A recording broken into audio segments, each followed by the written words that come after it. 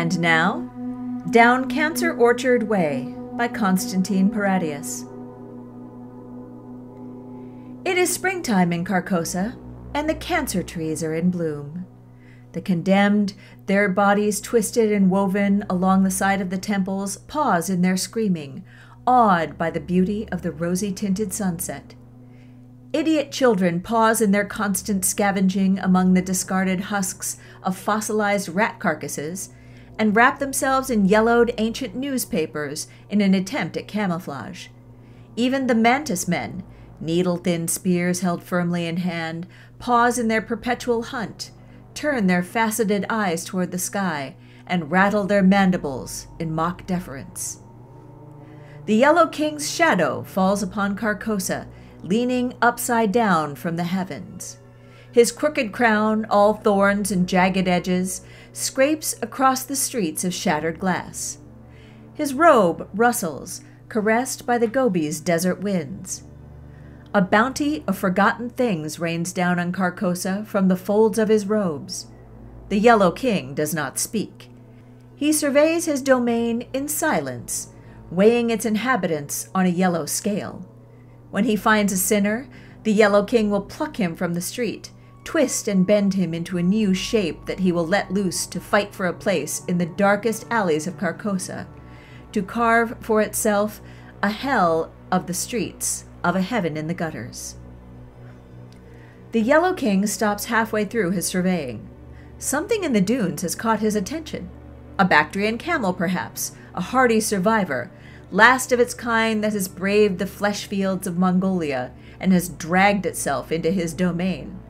Perhaps a wailing revenant, one of the scores of creatures that perished on the day of his reckoning, bearing another one of their madcap inventions plucked from ancient texts that promised his destruction. Finally, the Yellow King hisses through gritted teeth, nods, and then finally ascends into the skyline of Carcosa.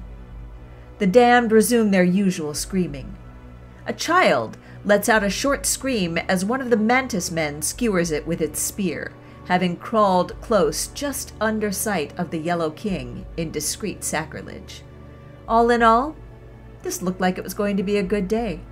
A bounty of souls was coming to Carcosa. The water in the well was almost black with grime. Blind things wriggled in the bucket. The pilgrims drank it anyway to sate their thirst. They huddled in the shadow cast by the tiny yurt of the shepherd. They had come all the way from the south, crossing the powdered glass desert that was China, skirting along the outskirts of the plateau of Leng on foot with nothing to barter for safe passage but a crate of old guns and a pitcher of purified water, distilled from the ice caps that had formed on the beaches of Rilliers. "They abandoned us," the emaciated man whispered, spitting something tiny on the sand. He crushed it with the heel of his foot. "Halfway through the second week. Sped away in their limbless steeds as soon as we entered the Gobi. Men of Leng, men of China, they all fear the Yellow King." The shepherd nodded knowingly. He had not spoken a word since they had arrived. The emaciated man appreciated his tolerance for the dozen wretches that had invaded his tiny domain, come to drink his water and invade on his privacy. The shepherd had not stopped the man once during his retelling of their long journey all the way from what used to be the jungles of Cambodia, now a clanking hell of machinery, toiling away endlessly to equip alien soldiers fighting in some impossibly complex war. There used to be 50 of them, men, women, and children, roused by the words of the prophet who had promised them a quiet, long life under the auspices of the Yellow King. "He promised us orchards filled with luscious bounty, quiet homes for all, a place without bloodshed or horror. He had come from the oasis, knew the secret whispers of the desert," the wretch said longingly. "The giggling things took him in Concain. He screamed for days. We were forced to attempt the rivers of flesh without him. There was a woman called Rattree. She used to be a breeder for the drownies. It's what we call the fishmen when we know they aren't listening, that is. Rattree was heavy with child. The rivers of flesh were after her. They whispered that in my mind after they caught me in one of their suckers. Did you know they are one being altogether? An ocean of flesh stretching from Bangkok to Udon Thani, and they are one and the same thing. Bloated, eyeless, forever hungry. It promised it wouldn't hurt us. It ached for the scaly thing in her belly. The river god chewed her up like sushi. The wretch stopped halfway through his story. One of the men had shot up on his feet, ran from the yurt, stopped, and then dove for the sands. He came back with a thrashing little lizard in his hands. Blackened teeth bit into its neck, chopped off the tiny head. Cold blood wet his lips. One of the women ran towards him, gripped him by the ankles. She made a harsh bleating noise with what was left of her lips. The man offered her the lizard flesh. They feasted on the meager meat, and then rolled on the sand, their naked bodies abandoned in primal lust. Laos was worse. There are still cities left there in Vang Vieng. They've struck deals with the old ones, taken them in like gods. Their kings live in jars inside a cupboard. When they want to address the people, great fuzzy bats with mushroom heads connect them to speakers. We asked one of them how to get here. What was the quickest way to Carcosa? She told us it wasn't real, that the Yellow King was a figment of the infidel. There are no other gods but Shatnikurat, she said. At this, the wretch spat into the sand, his spittle thick and streaked with blood. We had no use for a forest whore, so we continued. Went straight through the war zone, past the border of Laos and into Vietnam. The forest whore fought the charnel god there. We saw a thing made from writhing fornicators reduced to ash by a barrage of rainbow fire. The shepherd bade the wretch to stop, went inside the yurt, and brought out a wooden faggot. Removing the lid, he presented the pilgrims with his meager bounty of salted meats. He passed it around, watched the pilgrims as they broke the lizard meat among them and chewed on it, rushing in turns to the well to quench their thirst. Returning to the wretch, the shepherd urged him to continue. The forest whore's armies fought with weapons that burst from their skin. Their vanguard was composed of soldiers covered in fungal growths with long leathery wings. The charnel god soldiers bombarded them from the heavens with pieces of masonry dropped from a great height by iron cubical ships. We were asked to pay a toll when they found us, a pound of flesh for them to grow new soldiers from, for every day that we would remain in the battlefield. It took us almost 2 months to leave Vietnam on foot. The charnel god soldiers, they would not help us, only show up at dawn with the elephant-shaped helmets to ask for their fee. Fed and sated, the pilgrims had now fallen silent, savoring their reprieve. The wretch looked across the huddled mass of them, at the maimed legs, the severed fingers. Here an empty socket where an eye should be. Next to that, a woman lacking both arms, her legs wriggling deftly through the sand, drawing the yellow sign again and again. Dreamers staring longingly into the distance, into the heat haze behind which waited holy Carcosa. It shames me to admit it, but my faith wavered when they dragged the last of us away at the border. I found myself longing for the clanking havoc of Phnom Penh. At least there they would feed us, keep us warm. We did not waste away under the harsh sunlight. We would not have to care for the children born inside the wilderness. The lumbering things would take them away as soon as they were born, teach them the chants, and set them to work in the hell of gears.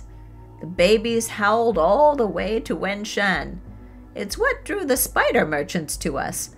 Leng was running out of men, and the spiders, they had long since become barren. The queens still bore scores of eggs, but the young would not hatch. Entire generations of them stillborn.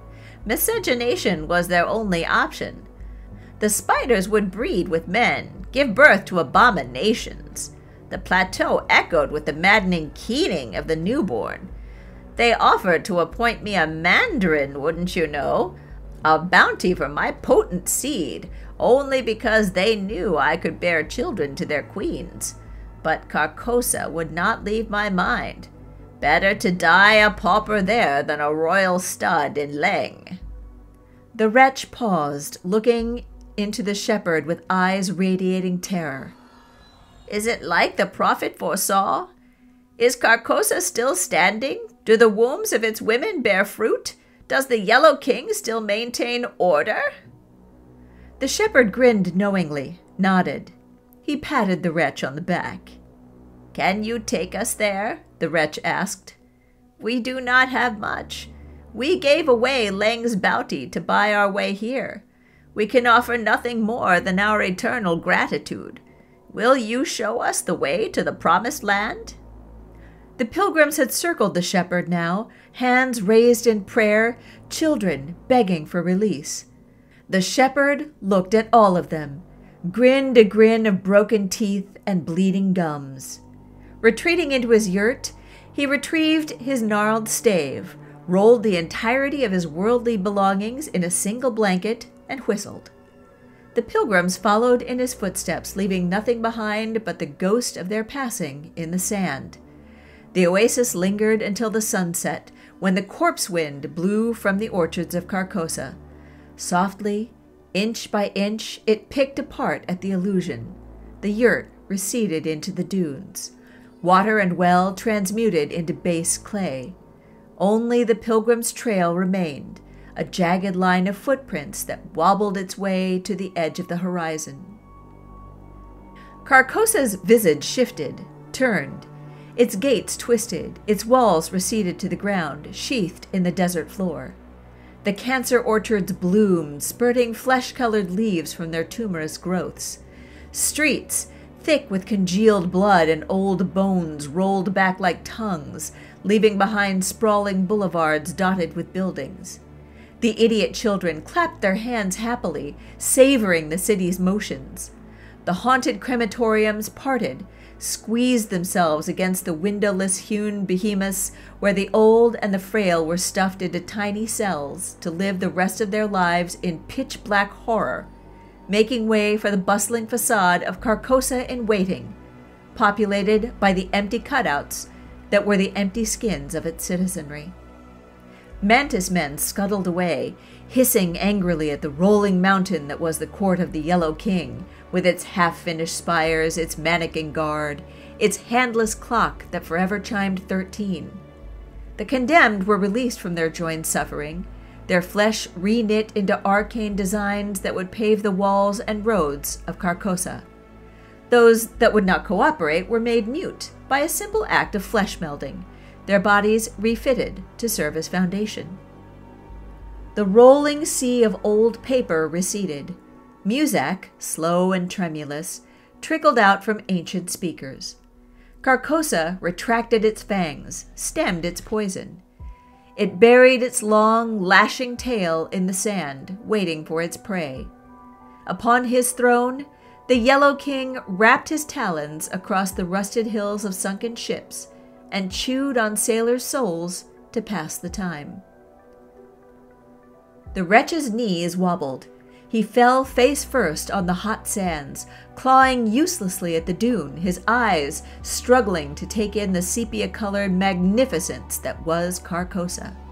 The shepherd paused as the wailing began from the pilgrims. He watched them writhe in ecstasy like snakes in mating season, the females tearing off their hair, the males raking their chipped nails across their sunken cheeks. He waited patiently, even as they grasped his ankles and kissed his feet, tears streaking down the grime on their skin. "Carcosa!" they yelled to the heavens. "Holy city, Carcosa, promised land!" in between kisses to the shepherd's cheeks. When they had exhausted themselves in their revelry, they braved the blooming orchards. Slowly, taking in every detail, they gasped and sighed at the sight of the leaning buildings, the bustling crowds of people. Huddled together, the pilgrims kept quiet, never once raising their eyes to the passers-by, whose long flowing robes flapped in the scented corpse wind. From afar, the madman began to howl. The clock of the Yellow King began to chime, great bells masking the cries of the suffering. "Will we see him? Will we see the Yellow King?" the wretch asked the shepherd. When he nodded, the wretch grasped the shepherd by the cheeks, pressed his forehead to his. "A king's bounty, nothing less than you deserve when I am on the right side of his throne. And you will be an acolyte, my servant. I will teach you the secrets, the means of etiquette, you and I in orbit around God." The shepherd smiled knowingly, moved across the boulevards, herding the women whose eyes would stray to the dust-caked windows, whose eyes would catch a glimpse of the children, their heads popping from around the corners to watch the faithful herded to the slaughter. One of them, a girl of 6 years, walk-crawled her way toward a man who had stopped to marvel at the painted bounties of a bench. Her tiny hands reached out to tug at the pilgrim's fingers, just as the shepherd smacked them away with a snap of his cane. Screaming, the child retreated in the darkness, just as Carcosa once again began to shift. By the time the pilgrims had slithered into the shadow of the Yellow King's court, Carcosa had slithered back into original form. The boulevards were choked with shadow, the gutters overflowed with the corpses of rats. Somewhere, cats began to howl as they went into heat, excited by the bloodshed. Subtly, the court began to slide away as soon as the pilgrims stepped through its threshold. The frescoes hewn from the condemned began to howl. The Yellow King's throne unraveled in a shower of twisted metal. This has been Down Cancer Orchard Way by Konstantine Paradias, read for you by Lisa Quintana. Our music was The Death of a Supernova by Bandersnatch, provided by Pixabay.com. Alphanumeric is mixed and mastered by Lisa Quintana. You can get Non-Binary Review, including our latest issue, on our website, zoeticpress.com, or on hard copy on Amazon. If you like the podcast, please drop in and give us a rating or a review, and please subscribe. It helps us so much. New work drops on Wednesdays. Non-Binary Review, because humans are hardwired to tell stories.